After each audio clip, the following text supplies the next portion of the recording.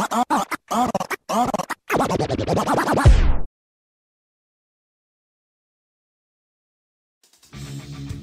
pagkakaroon ng diesel-electric submarines sa imbentaryo nito ay magpapahintulot sa Armed Forces of the Philippines (AFP) na makamit ang credible defense posture, bukod sa pag-enhance ng Philippine Navy's maritime defense capabilities, sinabi ng Navy Chief nitong Martes ng gabi.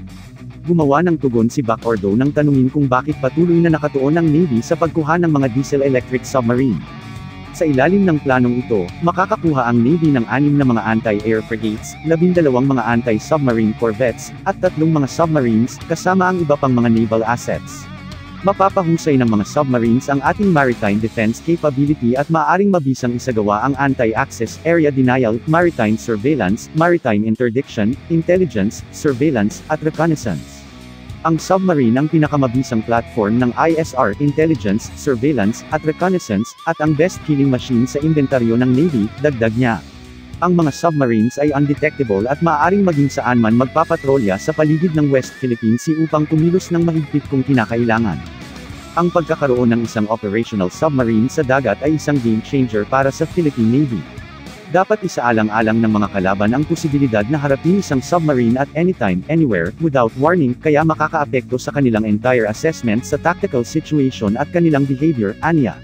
Sinabi ni Rodrigo na ang nakaplanong mga submarines ng Pilipinas ay lalagyan ng large number of weapons. Maaari itong mag-infiltrate sa isang enemy task force upang manghuli ng mga aircraft carriers at mga landing docks, at magbigay ng decisive superiority with a single lethal hit, anya.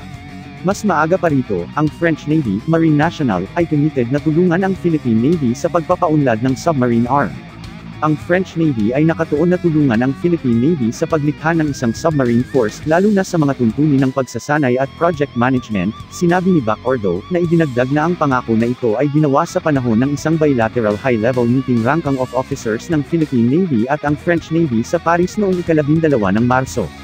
Si Rodrigo, na pinuno ng delegasyon ng Navy sa Pransya, ay nakipagkita kay Admiral Pierre Vandier, pinuno ng Naval Staff ng Marine National. Ang Philippine Navy at French Navy bilateral meeting ay pinagana ang isang high-level engagement sa pagitan ng dalawang navies in terms of naval cooperation at iba pang mga potential areas of interest. Ang pagbisita ng delegasyon ng Philippine Navy sa Pransya ay naging successful at fruitful one. Ang bilateral talks ay nagbigay ng makabuluhang input na kapakipakinabang sa Philippine Navy's thrust on capability development at modernizations, anya.